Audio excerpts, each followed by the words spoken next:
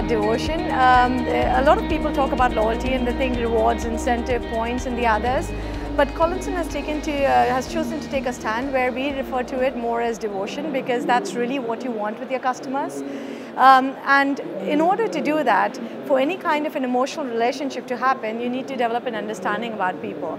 And that's the bottom line. If you understand people and then you apply technology in the others to deliver it in a more relevant way. And that's where we use big data and digital and to drive exactly that.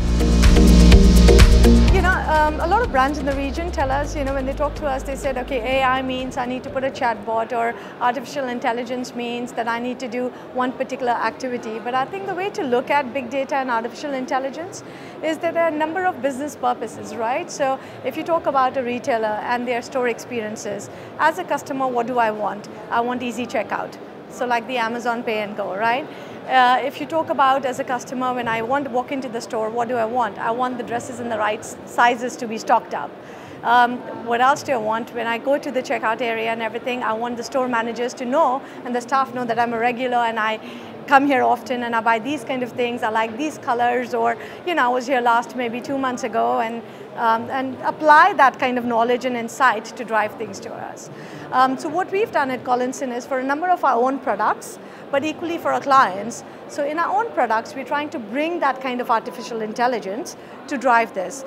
So to give you an example, in Priority Pass, which is one of the leading lounge products in the region, we've just partnered with Locus Labs to give it a wayfinding sort of an experience. So when you download the Priority Pass app and you are at the airport, you can actually virtually see the way towards the lounge.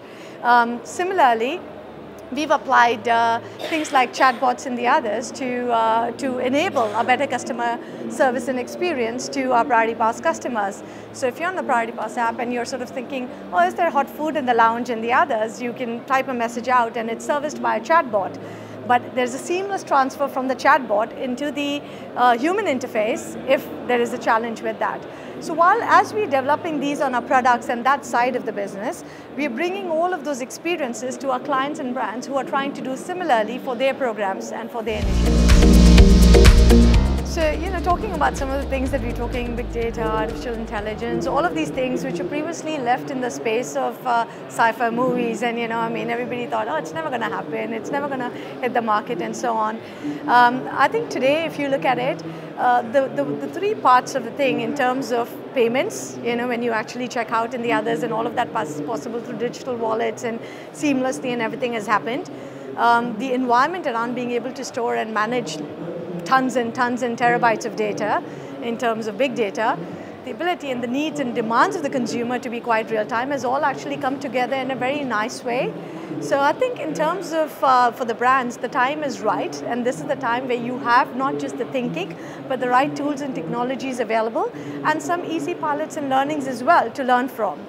And it's not going to go away, so we all don't have the answers. There's no perfect solution to things.